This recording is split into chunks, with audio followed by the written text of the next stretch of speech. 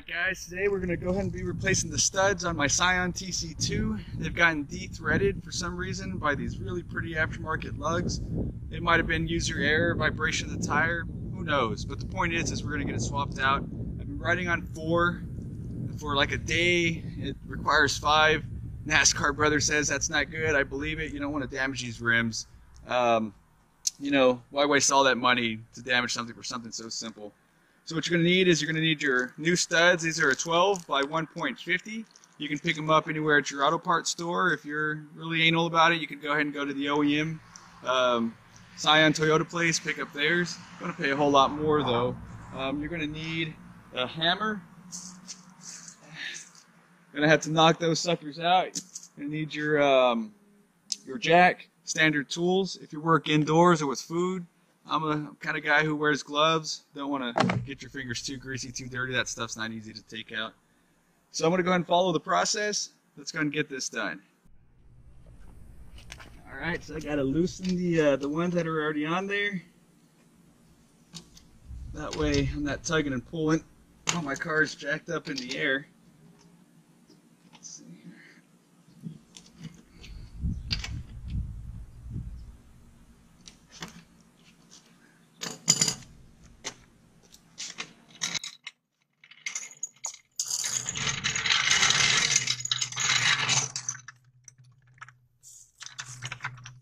Low profile jacks work really good.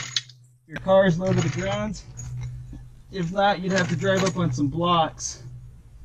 You have to drive up on some blocks in order to jack it up. These low profiles, that's what makes it real nice. Alright, so here it is.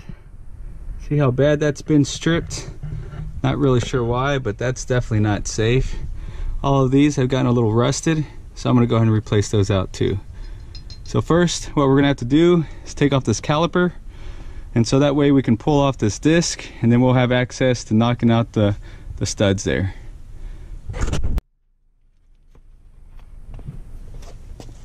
Alright, so it's time to go ahead and loosen these back bolts. What I found, that the 17 millimeter works the best. If you want to make your life easy, get some of this liquid wrench, spray the nuts before you go and start taking it off. Makes life easy as well. That way you're not struggling. What you also want to do, maybe get something like a paint can, so that way you can rest your caliper on once you've taken it off. So, let's see here.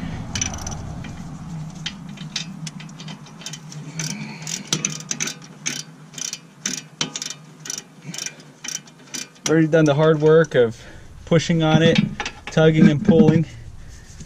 Sorry you guys didn't get to see that. Just didn't know how long of a process that would be. Of course, if you have an impact wrench, that definitely makes life easy. Just impact it.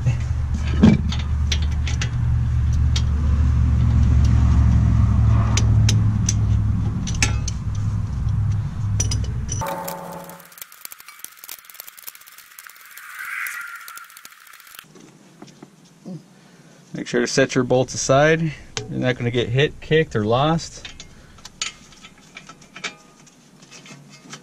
Let's see.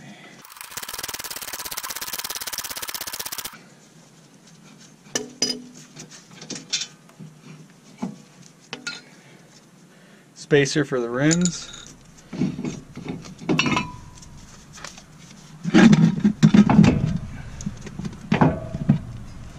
See how well that paint can works out.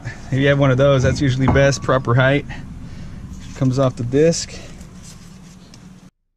At this point, if you don't like to hear loud metal on metal, it's a good idea to have some earplugs so you don't hurt your ears. Get your hammer. You're ready to hit your stud. You don't really have to worry about putting a lug nut on there because you actually have a lot of room after you kick it out. There you go.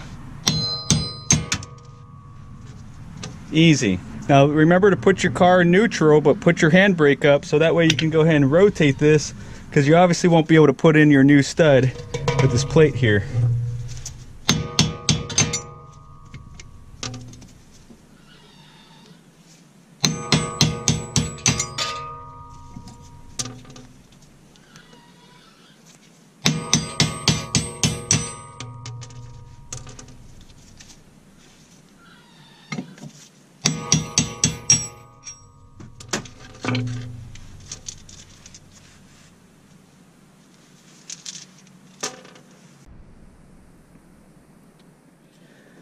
Alright, so I did one just to try it out.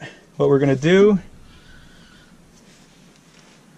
get one of your studs, and you have to set it in straight. Now you don't have to hammer it in, because when you put on your rim and tire, it's gonna pull it in all the way once that's done. But we want to set it in place so that way it doesn't wiggle around, fall out after you put everything back together. So what you're going to do is you're going to set it.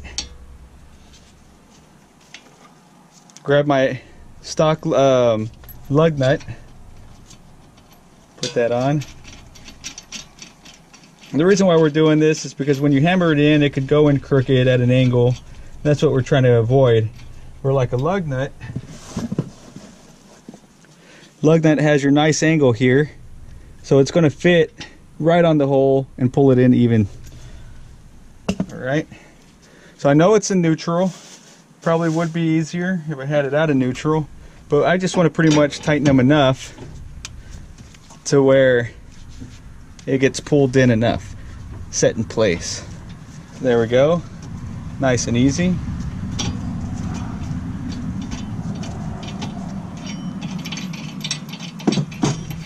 We're going to do that to all 5.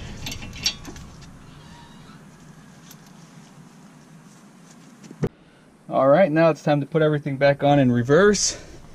So of course, we're going to need our rotor and set that in place.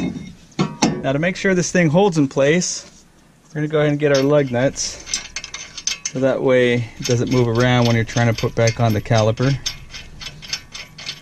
You don't have to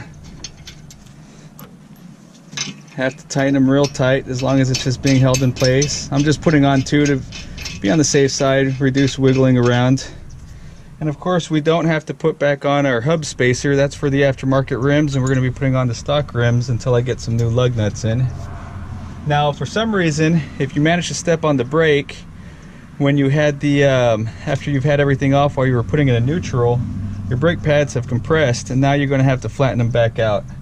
Luckily for us, I've got a nice caliper brake pad service kit. Now if you didn't have one, you can go to your local auto parts store like AutoZone. You can rent it for free. You pay a fee. Once you bring it back, they give you back that money. It's just a deposit. But luckily I already have one with me. So then we're going to grab our caliper, put it back over, grab the 2 bolts that we set aside. We're going to get those back on. Take the time to go put your vehicle back in park. Take it out of neutral. What we're going to do is we're going to take the time to pull all these studs out, so that way when we put the rim, it'll be pulled out far enough to actually grab. So I'm just going to set them all nicely back in there.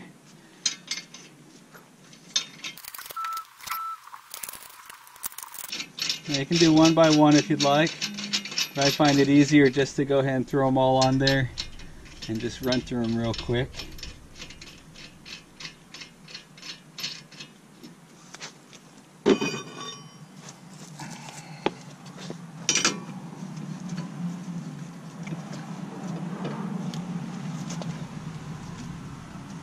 Just take your time.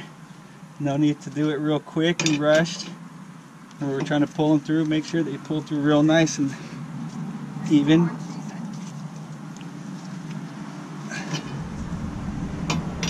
Going to go in a star pattern.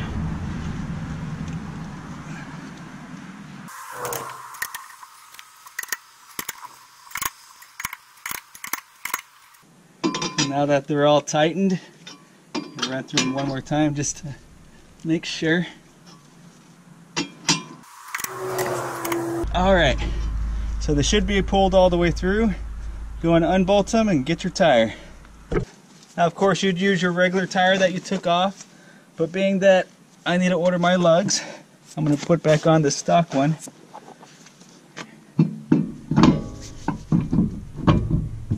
So there we are.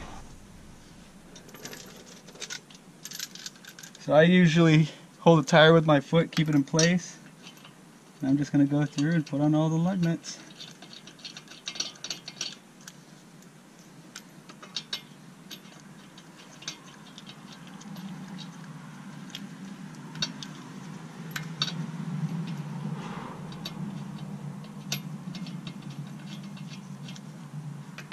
And of course, when it is time to tighten, you want to go ahead and tighten it in star formation.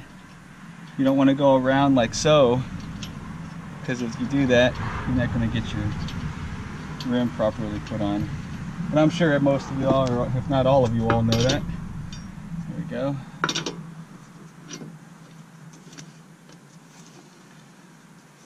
Now of course, if you have an impact wrench, that would have made this job so much easier. But most of us don't, and that's okay. It's got to, like I said, put more elbow grease into it. I do have one.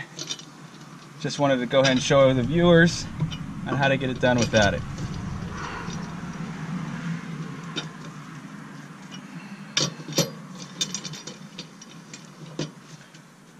So after I get that on, I'm going to go ahead and tighten them all just a little bit. Once we get the car back on the ground, we'll be able to actually tighten them with some more force. Now it's time to let it back down. There we go. At this point, we're going to go ahead and tighten them. Again, like I said, star formation. Make sure they're good and tight.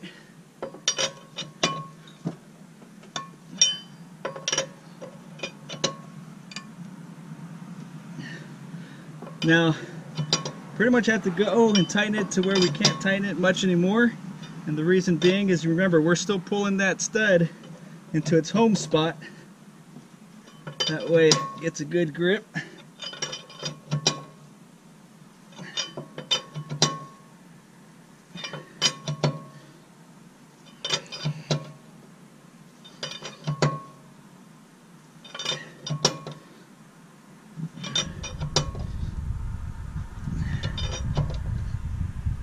Alright, now I'm going to go back to the one that I started. And sure enough, there's still more slack to be tightened.